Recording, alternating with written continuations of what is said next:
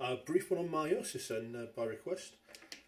There's not really too much to it. You don't need to know a lot. It's usually asked about in comparison to mitosis. So perhaps the best way to do this is just as a table first of all, and then take out any of the little bits that need doing.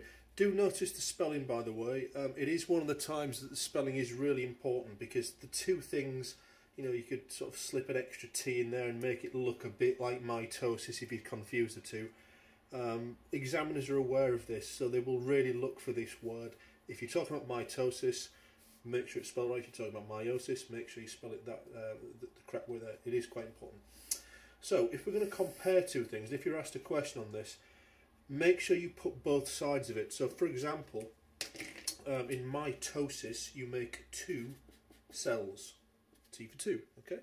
And meiosis you make 4 cells, so there's a difference. That's one difference. Mitosis is 2, meiosis is 4. You'd have to include both things. Mitosis, the cells are identical, whereas in meiosis they're non-identical, and we'll see why that matters in a second. In mitosis you have the full set of chromosomes. I'll explain that in a second. In meiosis you only have half the number of chromosomes. So in a human, the full set of chromosomes is 46. That's sometimes called the diploid number if you're going to be very posh, and it's, we're getting a bit into A level I suppose here. It's given the symbol 2n. If you've only got half the number, 23, that's called being haploid, and that's just given n. Okay, why is that n 2n rather than n and half n? I don't know, it just is. Alright, don't worry about that. So diploid for humans is 46, haploid 23. So most of the cells in your body, nearly all of them really, are diploid, but cells made by meiosis are haploid. They've only got half the chromosome number. And the reason I've put that in is if they gave you a question and said something like, let's pick a different organism, gorillas for example, have normally got 48 cells. So in a muscle cell of a gorilla, 48 chromosomes. Bone cell of a gorilla, 48 chromosomes. Nerve cell of a gorilla, 48 chromosomes. They have half the number in the gametes, the sperm and egg, okay, which is what meiosis makes. I should put that in at the end here. Meiosis makes gametes. So that's either sperm and egg or pollen and egg if we're talking about plants and flowers. What's mitosis used for? Growth and repairing the organism.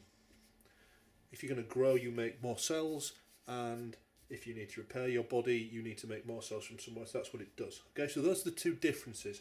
The key really, I suppose, is this bit. Meiosis is all about making gametes. So one cell, one original cell, would undergo meiosis. Let's use sperm cells because they're easy to kind of visualise. Okay, we make 4 cells. They're all different. They've got half the number of chromosomes in. Why have they got half the number? Because this sperm cell may eventually, I'm not drawing this to scale, meet up with an egg cell. And when the two fuse to form a zygote, this fertilised egg cell, 23 from the sperm, 23 from the egg, we'd end up with 46, we'd have the right number again, assuming we're talking about humans. Okay, non-identical, well, this is probably quite obvious to you if you've got a brother or sister from the same mum and dad, because although you might look similar and you know, the rest of your family might say you look the same, you clearly are not exactly the same unless you're an identical twin. Why aren't you exactly the same? Because the sperm and indeed the egg cells are all different, they're all unique, they're all non-identical.